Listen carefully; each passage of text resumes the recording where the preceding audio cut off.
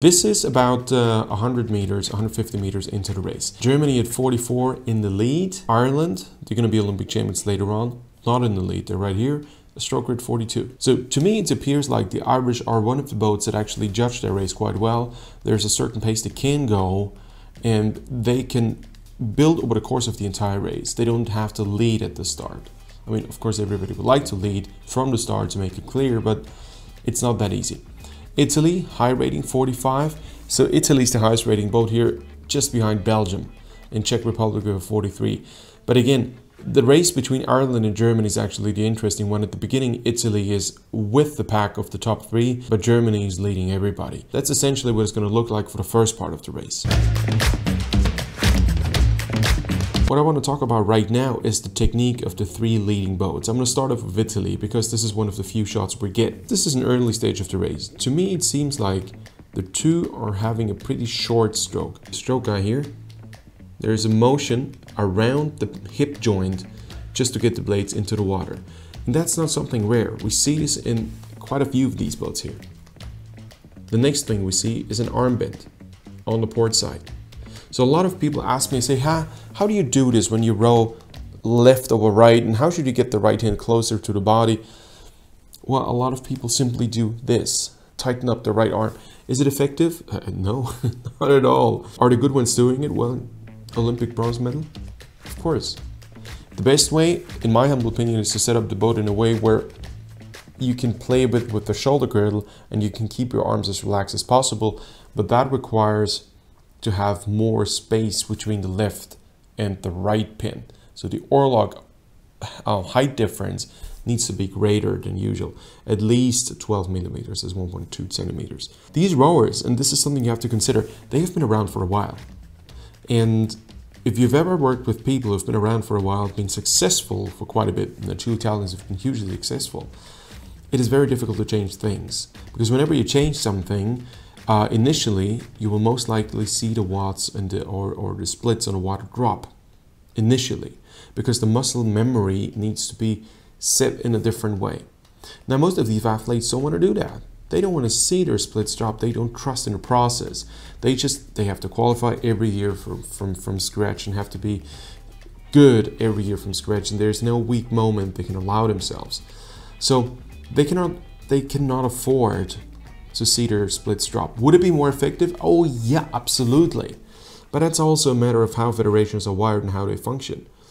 If you're consistently selected, judged, supervised, monitored, there's no calm time. Just, okay, I'm going to change my technique. It's going to make me slower for a week or a month or 2 months, and then I'm going to be faster than before. That's not possible. So this is why you end up with people gradually having their own technique that is difficult to adjust. In my coaching and also in my coaching history, where I knew exactly what was to do, but that person just wouldn't do it. It's not like it's a discussion, say, I'm not going to do it. Say, yeah, but if I do it, then be slower. And they act like they're trying to do it, but in reality, they're not. So this is why people end up bending their arms. This is why people end up pivoting too early. This is why people start to do this. There's a fear to change technique because the current level is so high, and these are extremely high levels, that there's a massive concern, what if I change technique and it makes me slower and can't get back on time? And this is why you end up with technique issues like these. Interestingly, with the bowman, this is not the case. So super relaxed, super late, what a massive upper body. So for me, this is almost picture perfect technique. The way he starts the drive with his legs, nice leg drive, super patient with his upper body. He's got a long torso. And then a massive pivot before the arms engage. And that's a typical Italian style. You cannot see the dynamics here, but late, whoop. That's actually quite a whip effect here. You see this dynamic effect? Let's go back a bit more. Watch the bow guy of the Italians. Whoop. It's like drive effect, drive, whip over. That is excellent. But the issue is, if both of them are not doing it, you again create different influence on the boat. So let's see, stroke guy bends quite a bit early, works over the top of his shoulders, just like the German bow guy. And that creates different force curves. Try this one out. If you don't have a rowing machine available right now, just go to a door, try to contract your shoulders and try to pull this way. You will probably have a different effect than lowering your shoulders. Bring your shoulders down, bring them forward a bit, and then try to pull. If you lower your shoulders, you engage your lat a bit more, maybe your triceps, maybe your chest a bit more, but these muscles are almost directly connected to the rest of the core. This is where your center of body weight is, your center of gravity. Now, if you go over the top of your shoulders, you have to contract a hell lot of muscles in order to get to that point. So this is why high shoulders are never as effective. But again, there's the point where if you're at a certain level, you are not going to change this. Especially if you've been hugely successful before. Just like the Germans, just like the Italians. These are exceptionally successful crews. To sum it up, between the two Italians, there is a difference. You can see how the stroke eye picks up with an early rotation. And they have different force curves. I'm 100% that their force curves must be different. To me, it looks like the bow guy actually has an earlier pickup of force than the stroke guy, but the stroke guy has an earlier peak, but the curve flattens out. I've done a lot of work on a bi-rower, so I think I can estimate that. I would be very curious to see these two, see their force curves and how they row in a 2K environment, not low steady state, 2K environment. That is very interesting, 250 meter mark. To me, it looks like the bow guy has an earlier pickup of force, so it probably would look like this, and would also almost have a plateau. In low steady state with this technique, you would actually not have a plateau, but a late peak. But as the boat speed is so high, what he ends up having is a plateau. And so the x-axis is the timeline, and this is the force in Newton. Now, if we look at the stroke guy, to me, it appears like he takes more time to pick up. The reason why is that if you add a rotation and you bend your arms, the blade doesn't lock horizontally. It goes deeper into the water. If it goes deeper into the water, you don't have the same amount of connection. The moment he has connection, he's got a lot of tension behind it with the bent arms and the rotation of the upper body. And that is where you create that peak. Now the problem is, as we move on, the body motion is not sufficient anymore to create the plateau of the bow guy. So what happens is that there is actually a drop and a fade out.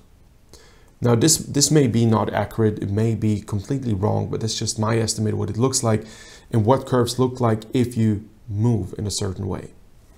And that is, I think, the reason why the Italians could not keep up with the Irish and with the Germans. This is a brilliant shot of the Germans. If we watch them row, the way they row is very, very good, very good. And that is a different technique they have now than they will have at the 1500 or 1750 meter mark. What changes is the bow guy, so Jonathan Rommelmann's shoulder work. I think this is one of his weak points, where the more tired he becomes, the more he contracts the shoulders. Because this is not a natural position where you can engage the large muscle groups. You have to work over the top of the shoulders and engage a lot of small muscle groups. Now they will become tired quickly. Why does he do that? I don't know. What I can tell you is that a lot of these very successful athletes, and Rommelmann is one of the most successful lightweights in Germany ever, they attain certain habits and patterns that work out for them to achieve their huge level of success. Could they be faster with a different technique? I think so. But as an athlete, as I said before, you always have to make a decision. You have to weigh off. Is it worth it risking to drop your pace to relearn a motion that you have practiced for probably 1 million or more strokes, or many million strokes? Or would you rather become very good at rowing the way you row and work your way up from there and rather work on the physiological component? From a coach's perspective, I think it makes more sense to work on your technique, because every step you take is more effective later on. But again, these two had to prove themselves on and on and on and on. So there was probably no time to relearn things. And this is why everybody kind of sticks to their technique, and of course they try to adapt as much as possible. Could it be more professional? Could it be a higher level? Yes, if the environment were different. So if these two were pretty much the double for Germany for 4 years, you could change it a lot. But almost nobody has that security. Let's look at the technique in details. Let's look at Rommelmann first, because we just talked about it. He starts the drive with a rotation. It's quite an early rotation here. See this? Just like the stroke eye of the Italians. Early rotation and already high shoulders. You can see the difference between Osborne's, so the stroke eye shoulders, and the bow guy shoulders. Now at that stage, 250 into the race, the shoulders are actually pretty relaxed and low. I will show you just in a moment what they looked like at the 1500. You can see the finish, interestingly. At the finish, the shoulders go up more, and there's a direct connection from legs to arms. The arms contract more and more and more as the drive progresses. So there's not that, if you compare this to the bow guy of the Italians, let's look at him. He does the drive, uses his mass to hang on, pivots with his mass, and bends later on. This is what these levers are perfect at. But the way the German bow guy uses them is that he bends progressively as he uses an actually stronger lever, namely the upper body. Now you could argue, okay, why is it that the Germans were faster than the Italians? I think that the Germans overall had more congruent force curves and maybe better physiology. Rommelmann and Osborne, both of them are extremely fit and strong and very, very, very, they have extremely high endurance capacities. And Osborne's endurance capacity, I think, is well known to everybody. He's a pro cyclist now, and he actually did both for a while. What is interesting is the way Rommelmann, is the bow guy here, cuts off the finish. It's almost the shoulders in a forward rotation. I personally think that this is a very good thing to do, because there's a lot of tension here, and bringing the shoulders back doesn't make you longer in the water. It's useless at that stage. So doing this, I think, is a very good thing. Very well thought out, and it also helps you to bring the shoulders forward quicker. That's good. I think the way he brings the shoulders forward is over the top. It's not that low surf on the tray thing. You always have to keep in mind, we're watching people at one of the most important races of their entire career, an Olympic final. So there are different rules in terms of focus on technique. You want to succeed foremost. It is probably mean to judge what we see here, but that's the only footage we've got. Let's look at Jason Osborne, strokeman. His drive starts with a very, very loose, low shoulder, and he's actually hunched in his upper back. He already engages his arms now, but he's able to hold the upper body a bit longer. Also, he engages his arms mid-leg drive when the upper body starts to engage. That is very interesting. So both of them do the leg drive, and the moment they start to use the upper body, they start to use the arms as well. Again, compare this to the bow guy of the Italians. Right here. You leg drive, uses the upper body weight, pivots. I think that one feature of the Germans here may possibly, of all the other gazillion reasons, may possibly one of the reasons why they made silver, not gold. And they're clearly set out to take gold. It does look very smooth, relaxed, but it's very much with their arms. Your arms are not as strong as your upper body and not as heavy as your upper body. So it's not the same amount of force that you can create. But if you bend your arms and you try to create full force with an upper body swing, you actually corrupt the amount of force you can transfer by engaging a weaker lever. And then you have the weakest link in the chain activated, which is the arms. The looser the arms are, the more extended, the more they can transfer. Try to hang on a bar for 5 minutes. Would you hang like this? You probably wouldn't. Just a brief note. At the halfway mark, the Germans were still in the lead, the Irish were closing up on them, and the Italians were already almost a full length behind. That shows you how fierce that fight and battle for the gold medal was. That's the 1750 meter mark. So that's an unfair comparison because they are at the final stages of the race where technique is usually less effective. Strokes become shorter because the core stability is simply inexistent anymore. But nevertheless, what is left of their technique? And I try to get an early shot as well, but there isn't any good one. The way they were, of course, they bent their arms as well. A lot of arm contraction, but it's not as massive as with the Germans. The moment they start to drive, both of them have pretty low shoulders, stroke height a bit higher shoulders, and interestingly, they're super patient and their pivot is very much simultaneously. Leg drive, shoulder arm contraction a bit, okay, patient, and around perpendicular. Your oars are now in a perfect angle to attack. This is where both of them pivot. That joint pivot around perpendicular for me is the reason why they won. There's a phenomenon. If you rode a double and you have a certain setup in terms of gearing, it feels too hard in a double when your force curves are incongruent. So you have to adjust it to make it lighter. This may have been the issue with the Italians. It feels too soft from one stroke to the next one if your force curves are congruent. And I think the congruency of force curves with the Irish is greater than with the Italians and the Germans.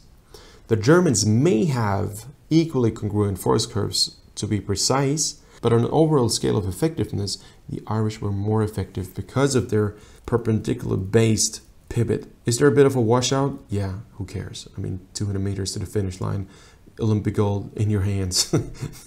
Who cares about a washout, seriously? Once more, recovery. And this is where strokes are already pretty short. So Olympic final, 1800 meters road, this is what is still left in being in the lead.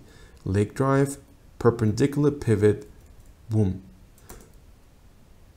That is for me the reason why the Irish were able to pull ahead. And that is also for me the reason why they were able to pick up the stroke rate. Their stroke rate was higher than the German stroke rate. So the argument should not be, well, their stroke rate was higher. The question is, why were they able to get the stroke rate up? As everybody knows, stroke rate has nothing to do with recovery speed. It has more to do with the drive speed.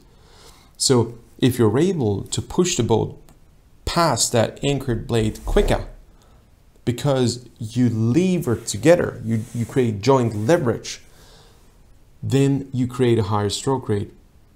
And that is what the Irish did. There may be many, many more factors to this race, but just looking at that difference here, Irish and the Germans making their own battle. This is where I said initially there were essentially two races going on. One for the gold and then one maybe for the bronze with the Czechs and the Italians. But the Italians, again, a length up. And if you have almost 2 lengths of open water between silver and bronze, good Lord, that's a lot of lead to have. With this being said, I'm going to close this video analysis. There are so many more factors to talk about as usual. I cannot mention everything. I usually pick out 1 or 2 things that interest me where I think, oh, that is probably the deciding point. Look at the time, 6:06. That is staggering. I'm very much looking forward to your comments. What do you think? What do you know about this race? What is a bit of background info you can provide for the community? If you want to work with me, go to aramtraining.com. And if you want to discuss more about this race, go to rowing.zone, the rowing enthusiasts rowing platform. See you in the next race. Thank you very much for watching and subscribing. I hope it was worth your time. I'll see you in the next video. Bye-bye.